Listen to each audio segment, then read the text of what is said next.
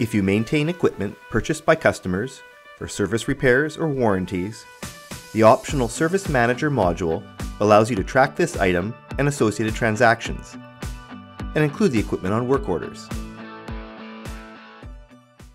When a customer buys an item that is eligible for service tracking, and the Service Manager module is implemented in Spire, you can access the equipment list either from the top Customers menu and the Equipment selection, or when you edit the customer and open the Equipment tab. On this list, only equipment items for this customer are displayed. And when opening the top menu equipment list, all customer equipment is shown. On either screen, you can add a new record for the purchased item, or edit an existing equipment item. On the Equipment Details screen, all field labels are all customizable within company settings, to use them as you require. This includes up to 5 additional text fields. When adding values to either the make or model fields, previously saved choices are available from drop-down lists, where the model selections are dependent on whatever was chosen for the make. Additionally, you can store a numerical reading value for usage or other purposes.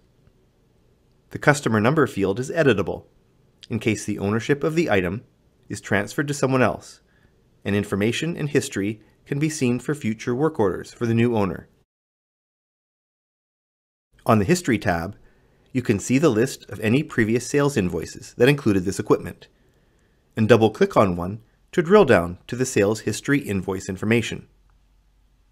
And similar to many other records stored in Spire, you can create communication notes to keep track of other information of interest, or include attachments such as an extended warranty agreement form, and user-defined fields for keeping information not already available to enter on the Details tab.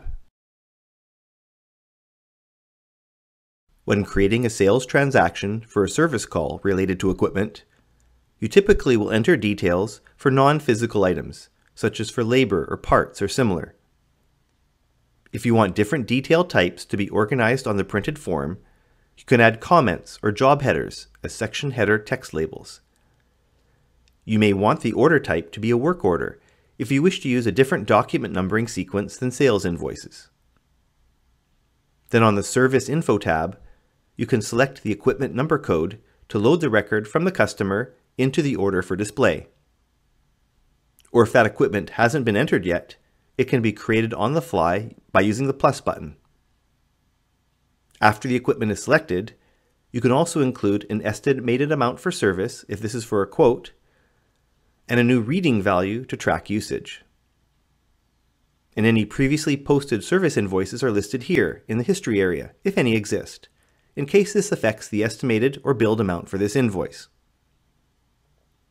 As part of the service process, you may want to print a work order report for the labor and parts associated with the customer equipment in a form you can customize to include the information and layout you want.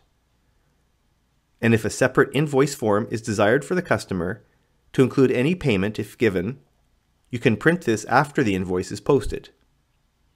This invoice will then appear in the equipment history list for future tracking.